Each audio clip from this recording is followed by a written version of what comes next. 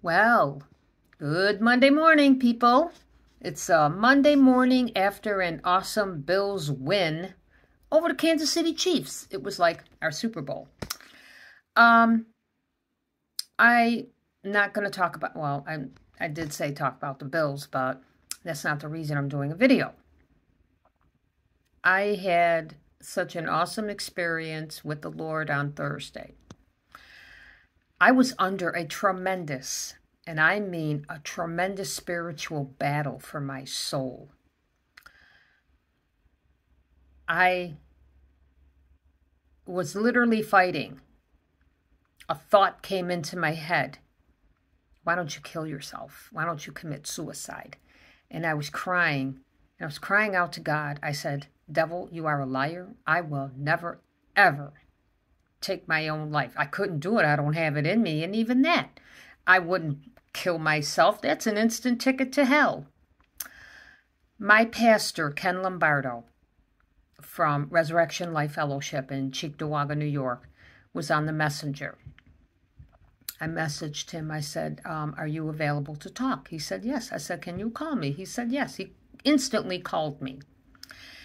God used this man in such a powerful way. He ministered to me for a long time.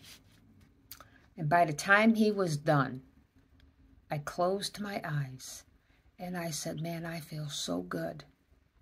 And as soon as I closed my eyes, after I said that, Jesus, the snap of a finger, was standing in my living room right in front of me.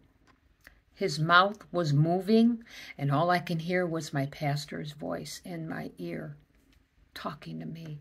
And all I could see was Jesus moving his lips, talking through my pastor. Jesus had on a white robe with a gold sash from here all the way down across, with a white rope. No, not a white rope, I'm sorry, a gold rope. Gold sash, gold rope tied around his waist, with sandals on, hair to here, dark. That's amazing. I will never forget that. Just know, I'm trying to encourage you. Call on the name of the Lord. He will send someone to minister to you in your time of need. After that, instantly, everything left me. To Monday morning, I feel amazing. Wearing my boy, Josh Allen.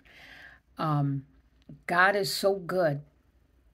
I will never doubt him. I will never doubt his word. So be encouraged. When you need help, call on the elders of the church.